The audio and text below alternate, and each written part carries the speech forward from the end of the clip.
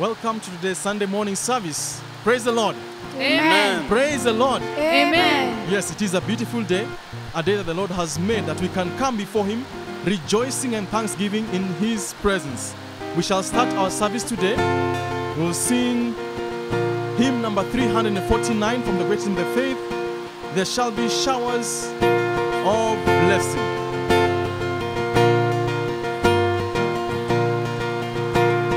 There shall be showers of blessing. This is the promise of God.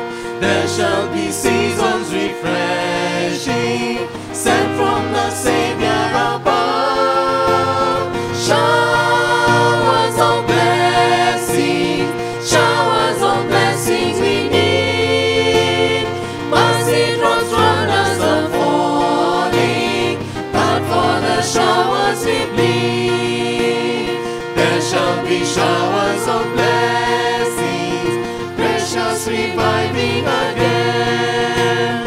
Over the hills and the valleys, sound of abundance of rain. Showers of blessing, showers of blessings we need. Mercy drops round us are falling, but for the showers we bleed. There shall be showers of blessing, send them upon us, O Lord. Grant to us now our refreshing, come and now honor thy word. Showers of blessing, showers of blessings we need. Mercy drops round us are falling, but for the showers we bleed. There shall be showers of blessing, oh that today they might fall. Now as to God we are confessing, now as on Jesus we call.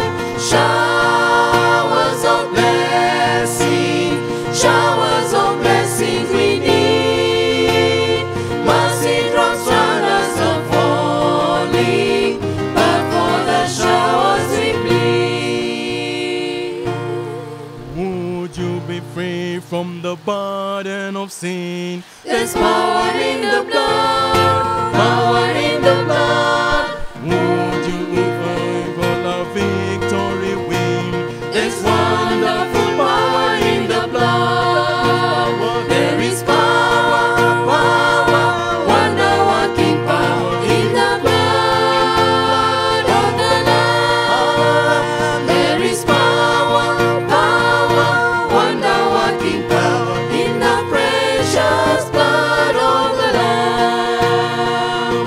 Would you be free from your passion and pride? There's power in the blood, power in the blood. Come for a cleansing to Calvary's side. There's wonderful power in the blood. There is power, power, wonder-working power in the blood of the Lamb. There is power, power, wonder-working power in the precious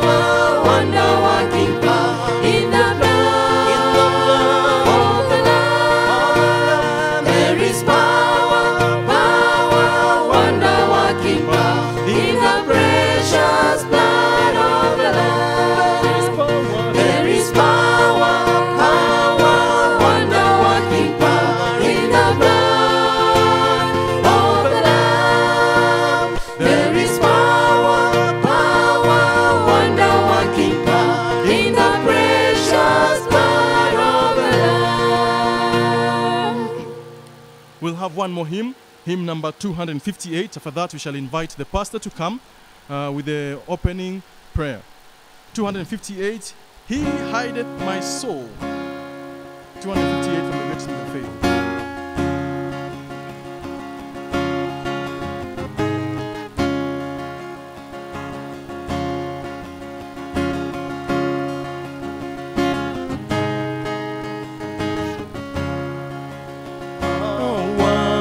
Wonderful Savior is Jesus my Lord, a wonderful Savior to me. He hideth my soul in the cleft of the rock, where rivers of pleasure I see.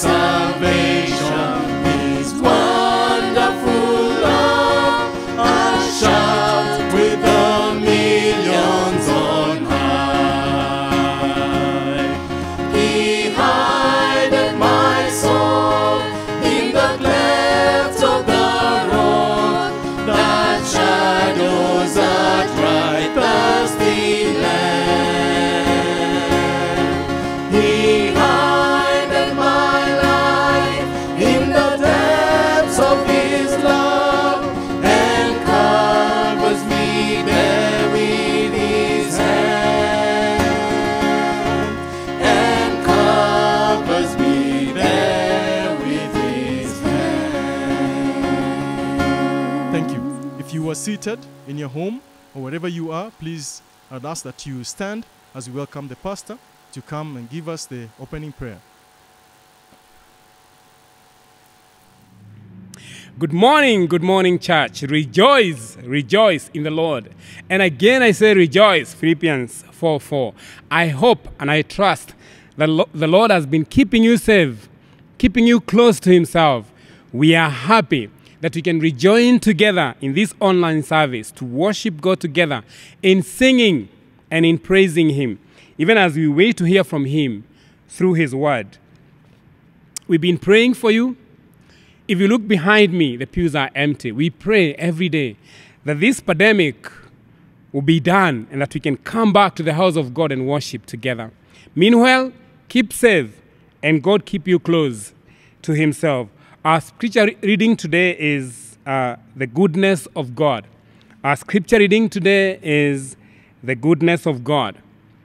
Oh, taste and see that the Lord is good. Blessed is the man that trusteth in him. O fear the Lord, ye his saints, for there is no want to them that fear him. The young lions do lack and suffer hunger, but they that seek the Lord shall not want any good thing. The eyes of the Lord are upon the righteous, and his ears are open unto their cry. The face of the Lord is against them that do evil, to cut off the remembrance of them from the earth. The righteous cry, and the Lord heareth and delivereth them out of all their troubles. The Lord is nigh unto them that are of broken heart, and saveth such as be of contrite spirit. Many are the afflictions of the righteous, but the Lord delivereth him out of them all. The Lord redeemeth the soul of his servants, and none of them that trust in him shall be desolate. Oh, that the man would praise the Lord for his goodness, and for his wonderful works to the children of man. For he satisfies the longing soul, and filleth the hungry soul with goodness. Whoso is wise and will observe these things, even they shall understand the loving kindness of the Lord. And the Lord add blessings to his word. Let's pray, shall we? Heavenly Father, how we rejoice. Rejoice because that is what your word tells us to do. Yes, the situations does not allow us to rejoice, but we rejoice in gladness, because we know that he who that we trust, he who that we believe is in control, and that nothing will go wrong because he's the captain of the ship. Heavenly Father, thank you for your people. We thank you for the care that you give them on a daily basis. We thank you for all the provisions you give your people on daily basis. The help that you give your people on daily basis. We thank you for the testimonies that we are hearing, that you are walking with your people. But Heavenly Father, we also want to remember few who have suffered some pains. We want to remember the Mutadias who recently lost their loved ones. Gracious Father, may you keep close to them, even as you keep encouraging them from this sorrow, O God. We remember Lillian Owol and my brother Owol, who have also suffered loss. The gracious Father, this time around, you shall be close to them, encouraging them, strengthening them, and lifting up their hearts, O God. Please visit with them and console and comfort them with your comfort. The Bible says, you are the Lord of all comfort. Please comfort them at this time around, O God. And Heavenly Father, even our Pastor Kegiri, thank you for being with him in India. And thank you for the way you are helping him, O God. But we pray that even whatever it is remaining, that, precious Father, he will experience your total healing, and that he'll be able to come back home and rejoice, and we rejoice together, even as we fellowship together. Meanwhile, we ask you to keep him safe all the way to India with his wife, oh God. And if there is any other person who is suffering or going through some issues, precious Father, we are praying that because you know your people by their names, you'll visit with them and even encourage them, oh God. Our children, we thank you for the care that you show them every day. You are helping them. It is difficult to contain them in the house, but precious Father, you've been helping them, and we want to thank you for that. We pray that they will be safe, that even when their parents go out and come in, you will also keep them safe. And so, precious Father, we commit ourselves to you, that even as we sing praises to you, as we rejoice together in our homes in this worship service, as we later hear from your word, that you shall bless our hearts and encourage our hearts. Because we pray all these things in Jesus' name. Amen and amen. Thank you, Pastor. You may have your seats if you want to take a break. We're going to sing hymn number 202 in times like this. Then we shall sing another song, 308. Perhaps then you can join us and rise on to your feet. 202. In times like these, you need a Savior. In times like these, you need an anchor. Be very sure, be very sure. Your anchor holds and grips the solid rock. This rock is Jesus, yes, he's the one. This rock is Jesus, the only one. Be very sure, be very sure. Your anchor holds and grips the solid rock. In times like this, you need a Bible.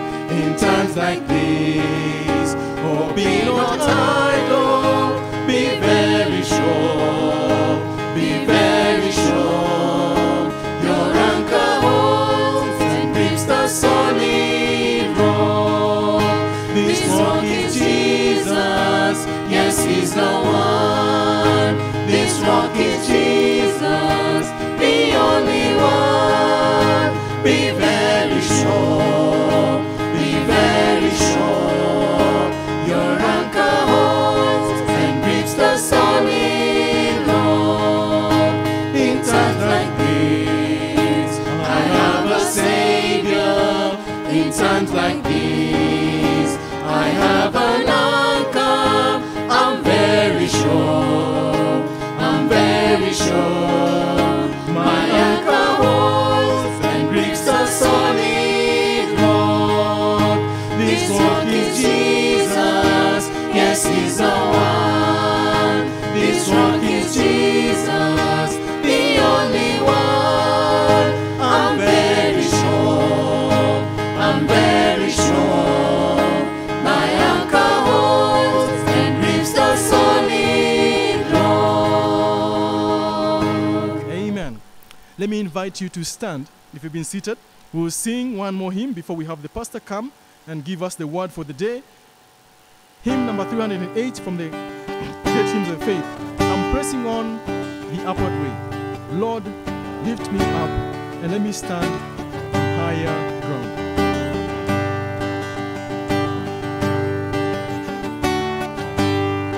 I'm pressing on the upward way. New heights I'm gaining every day. Still praying as I'm onward bound.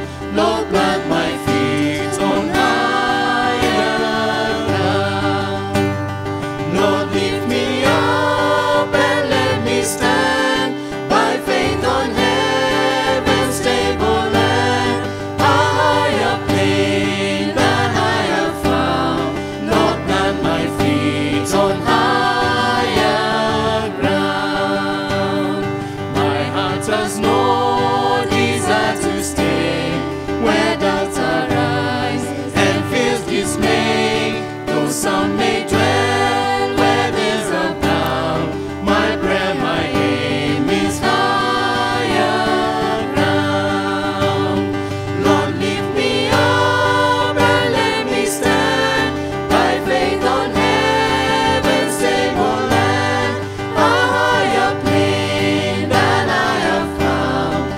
Lord, plant my feet on higher ground. I want to live above the world, though Satan's darts at me around. For faith has brought the joyful sound, the song of saints on higher ground. Lord, lift me up and let me stand by faith on heaven's stable land, a higher plane that I have found. Lord, plant my feet on higher ground. I want to scale the utmost height and catch a gleam of glory bright, but still I pray till then I found. Lord, lead me on to higher ground.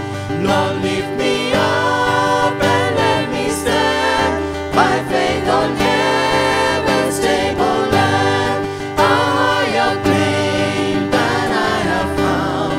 Lord, plant my feet on higher ground. E Bwana uninue, kwa imani nisimame, nipande milima yote.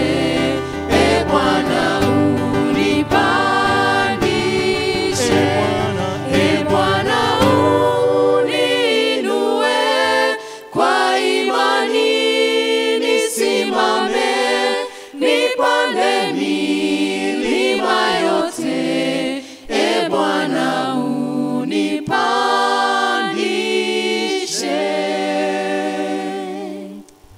Amen.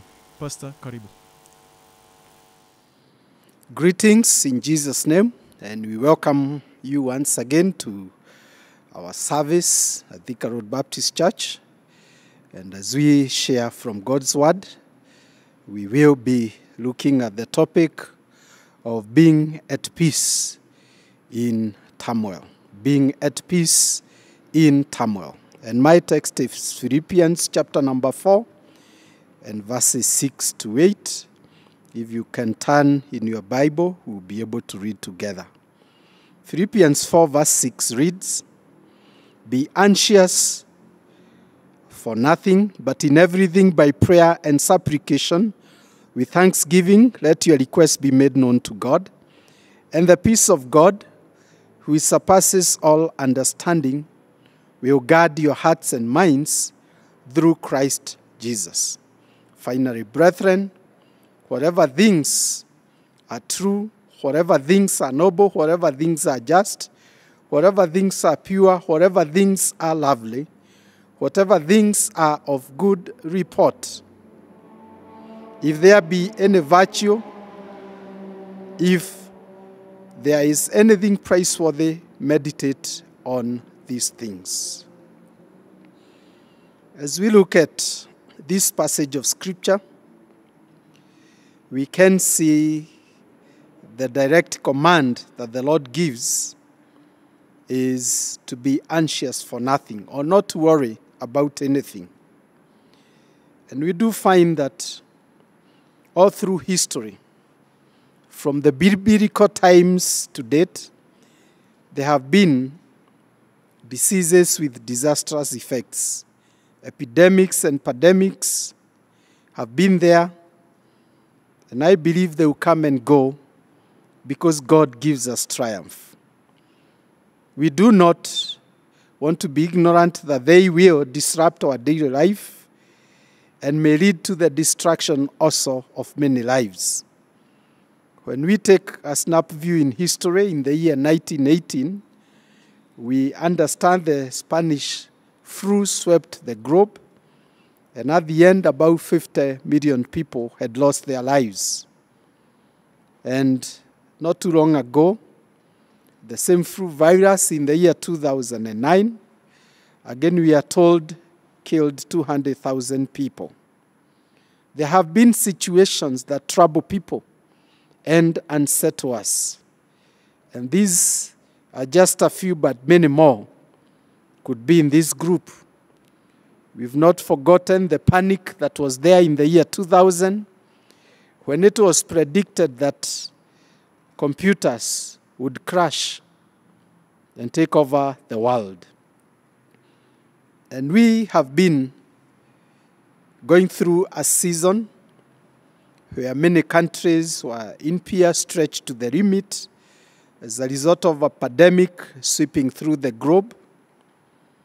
And as we have been reminded over and over through multiple forums, is that as believers, that the last thing that we need to do is to panic.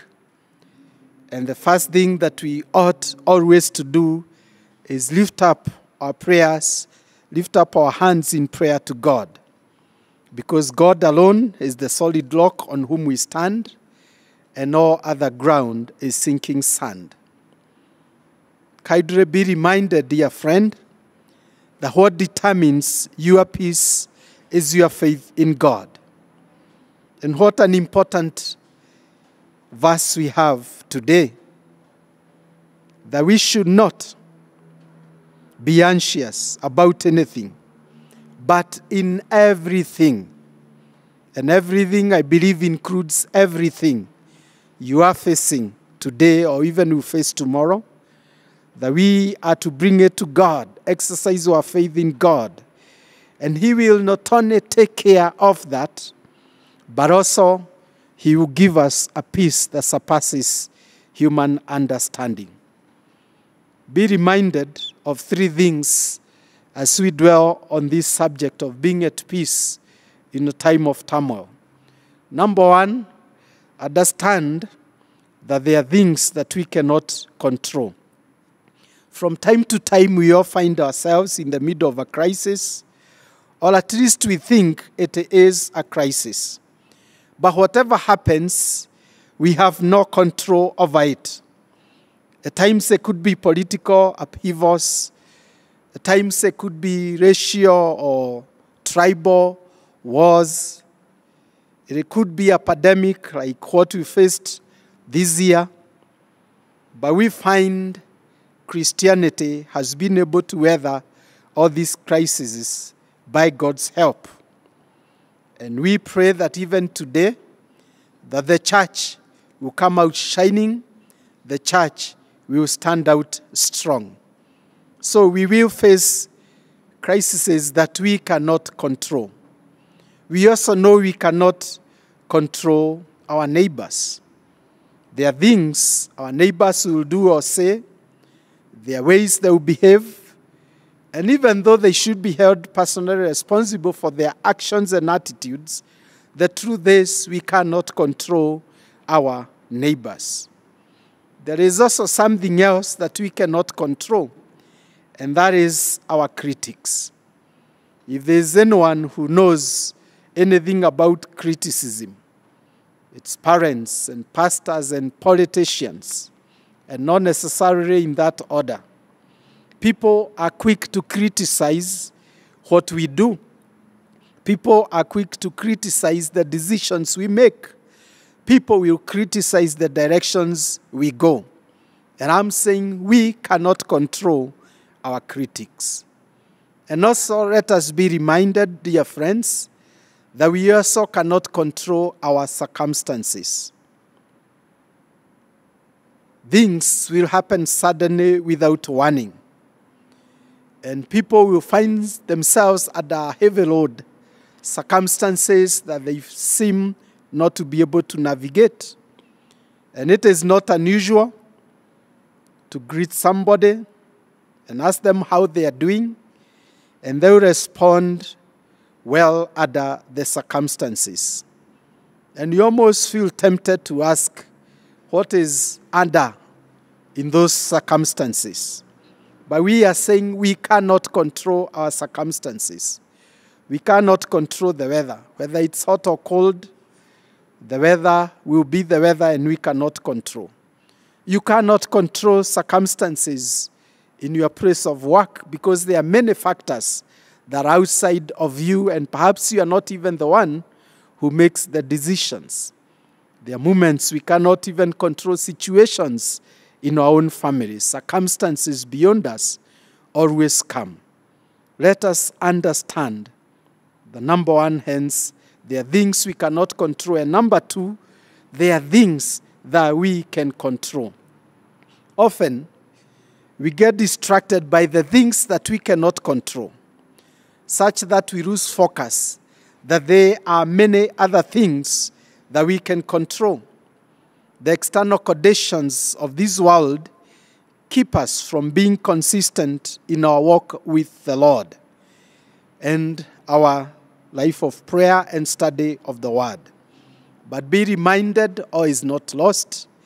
We are not just swimming in this world directionless. There are things that you and I can put under our control. And we should focus on where we can make change, where we can bring about a difference. We can control our thoughts. The Bible says, as a man thinks in his heart, so is he. And what kind of thoughts do you allow to go through your mind? Somebody has noted the thoughts are like the birds of the air. We cannot control birds flying over our heads, but we sure can be able to control that they do not make a nest upon our heads. So what thoughts go through you, and do you allow them to settle and take control? 2 Corinthians chapter 10 and verse 4 says that for the weapons of our warfare are not carnal, but mighty through God, for the pulling down of strongholds, casting down arguments and every high thing that exalts itself against the knowledge of God, bringing every thought into captivity to the obedience of Christ. We can bring every thought that comes into our mind into captivity to obey Christ, His will and His way. There are moments we can get to thinking that we are smarter, crazier, or sharper than any other people, but God's word tells us to control such thinking. And in Galatians 6:3, it says, if anyone among us thinks of himself to be something, when he is nothing, he deceives himself. It is important for us to go by what God's word says. Yes, we can control the temptation to lower others and to raise ourselves up. We also, dear friends, can control our temper. Are you known for your temper? Or are you known for calming tempers flaring around you? These are hard times, but the Word of God exhorts that the fruit of the Spirit in its entirety should be seen in us. And one of the things is gentleness and self-control. You can control your temper. You can control what you do with what others do to you. And I pray we will not only control our thoughts, but also our temper and also our tongues. We do not have to allow ourselves to just open our mouths and later regret what we say. Our combination of thoughts and tempers can lead our tongues to say things that we shouldn't say, things that will hurt people, things that we cannot take back. It is better to be silent, the Bible notes, than be thought a fool than to speak. And then people will see you in a different light. We need to control our tongues. When a fool is silent, he is thought wise. And that is according to Proverbs 17 and verse 28. We can control our tongues. What we say, who we say, how we say it is important, and we can take control of that. We also can purpose that in the circumstances of life, we will not cave in, but be encouragers to others. When hard times come, like what has happened around the world from end of last year onwards, we have seen many people caving in fear and in terror. But the question is, do you cave in or do you rise up to be an encourager, but of course keeping your safety and your welfare? Have you put God as your trust and not fearing what would happen to you so long as you have done what it is God wants you to do? We also can control our time. The question is, how are you spending your time? In these moments when you may not go to work, in these situations that you may not be as outdoors as you usually are you using that time to grow yourself? Are you using that time to grow important relationships? The Bible in Ephesians 5:16 admonishes us to redeem the time because the days are evil. You can control your time. You can't say that this time that God has given to me, I will use it to encourage my family, to grow the relationships in my family. I will use this time to build relationships with those that I love, my children, and be able to rediscover myself and the strengths that God has given to me. We can control our time. And we also can control our treasures. God has given us gifts and talents, treasures that are in us or with us. And God expects you and I to be good stewards of what He has entrusted us with. And the Bible says, where your treasure is, where your heart will also be. Is it money? Are you using money wisely to be a blessing to your family, to be a blessing to God's work? Is it your talents? Are you using them to be a blessing to somebody and to make things easier for others wherever you are? You can control how you make use of the treasures that God has brought your way. The third thing, dear people of God, is that there are also things that only God can control. And what does God control? He controls everything. He controls the weather. He controls the seasons of our lives. He controls the pandemics and epidemics. He controls our mountaintops experiences as well as our valley experiences. What is impossible with men is possible with God. He was there in the beginning, and the Bible declares that all things were made by Him, and without Him was nothing made. And so we know that God can control all. What is it that you feel like is too much for you, my brother, my sister?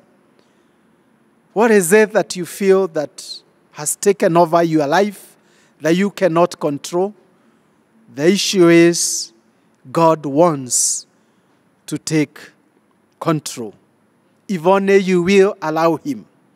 He asks us to cast our cares and burdens upon Him, for He cares for us.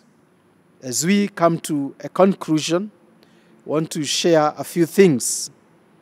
The number one, remember that trouble is part of this world, but Jesus declares that He overcame, and therefore we ought to be of good cheer.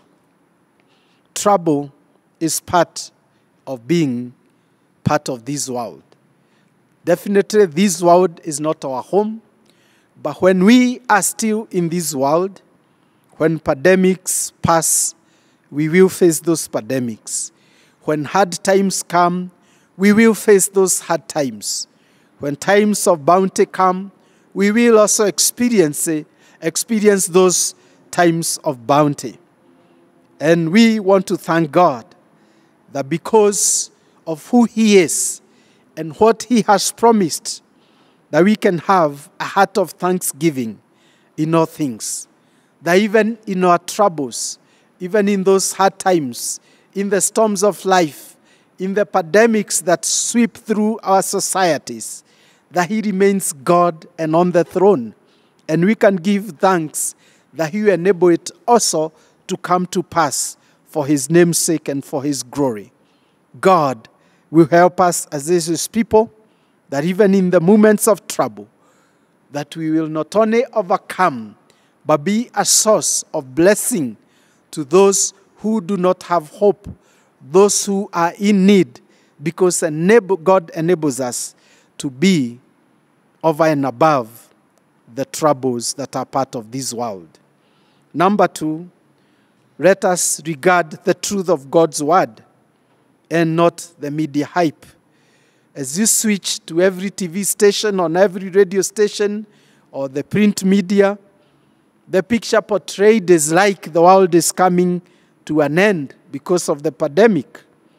Yes, I say, and I agree, it's a serious condition, and I pray that sooner than later it will be overcome. But we need not cave in fear. We need not believe the media hype that portrays a very negative picture and say nothing about our faith and our hope in God. Let us know that we shall overcome, because in Christ we are more than conquerors. Number 3, I encourage you to raise your hope. If you have panicked over many things, what you eat, how things will be, how you interact with people, my prayer is that you will not walk in fear and anxiety and worry and concerns and being tormented by every wind that flows from whatever direction. You belong to God. Anchor your hope in God.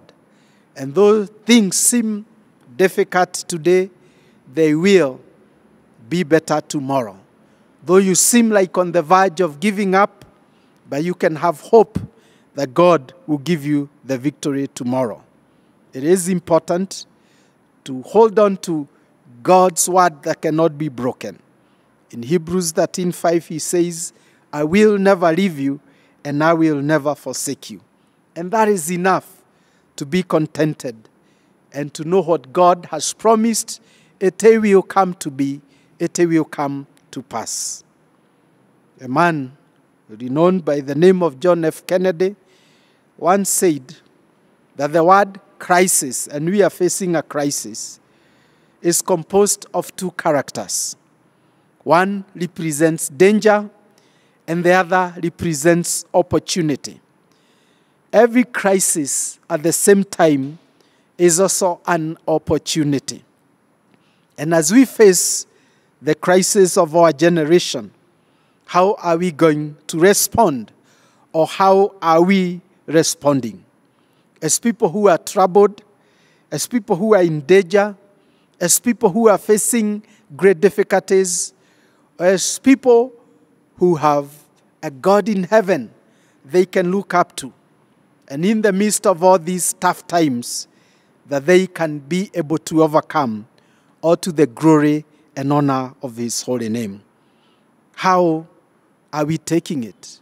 When everybody around us is complaining and is fearful, are we as fearful and complainers too? Or are we telling them, friends, it shall be well, because our God has not taken leave. He is still in charge, still in control as always. As we face other personal crises in our lives, how do we respond? Do we give up? Do we turn away from God? Or do we turn towards him? As we face situations in our nation, do we know that we are a nation under God?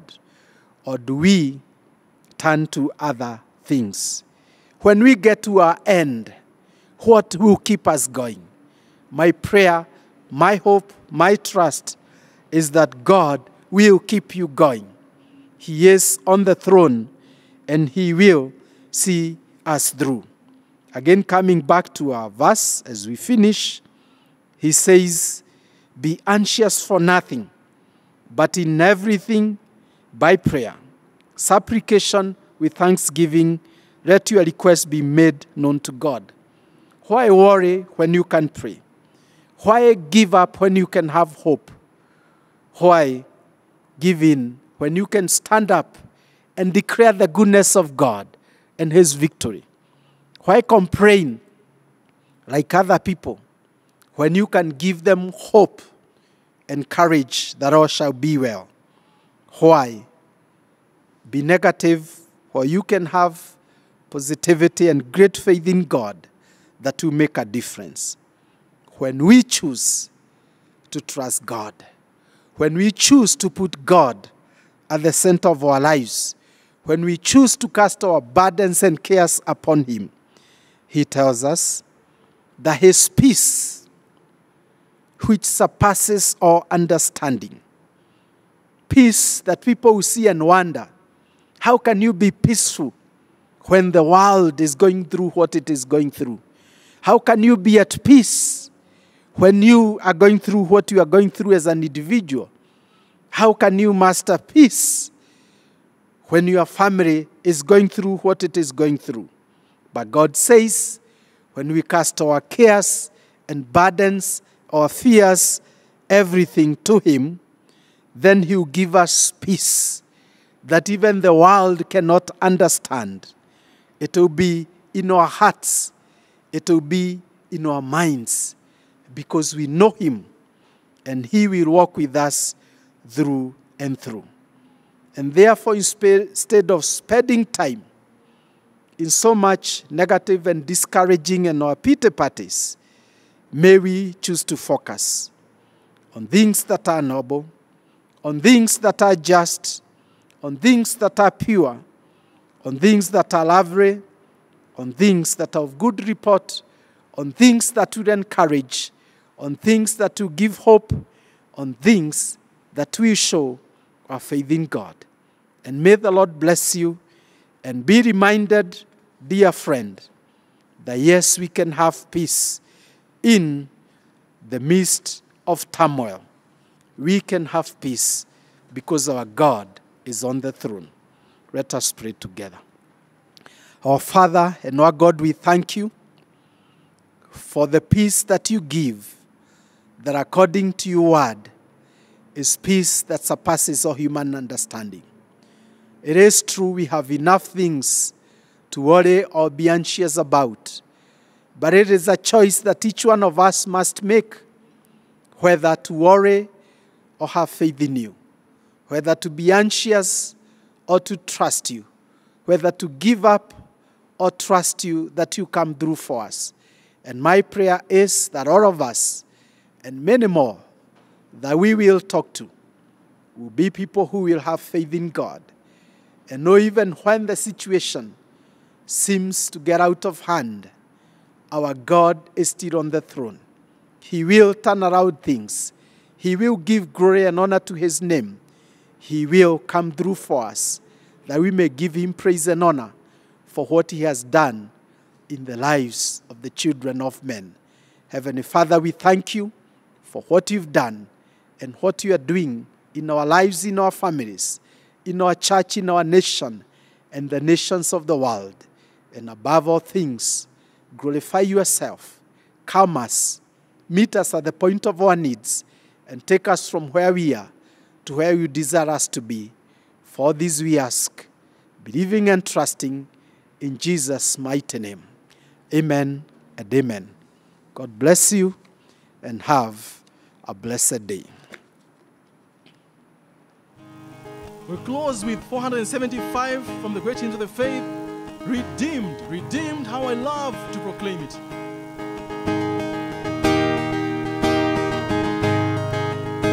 Redeemed, how I love to proclaim it. Redeemed by the blood of the Lamb. Redeemed through His infinite mercy. His child and forever I am. Redeemed, redeemed, redeemed by the blood of the Lamb. Redeemed.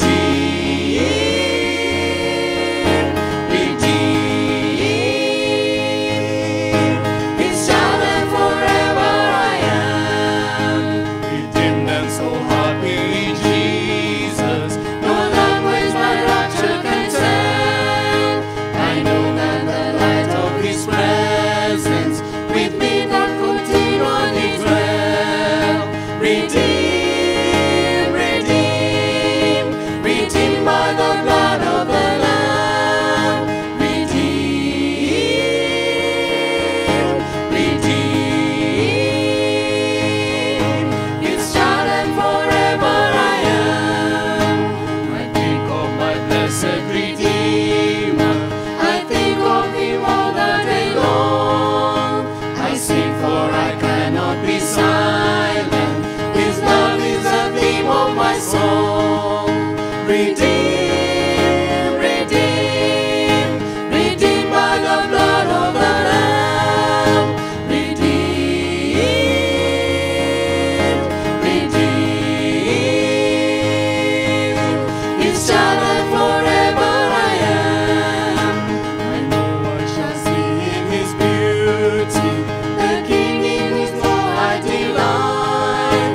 Who lovingly guided my footsteps and giveth me songs in the night.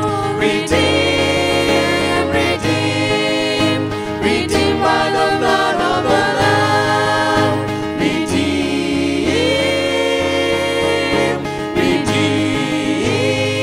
redeemed. His child and forever I am. Amen. Do have a blessed week. See you next Sunday.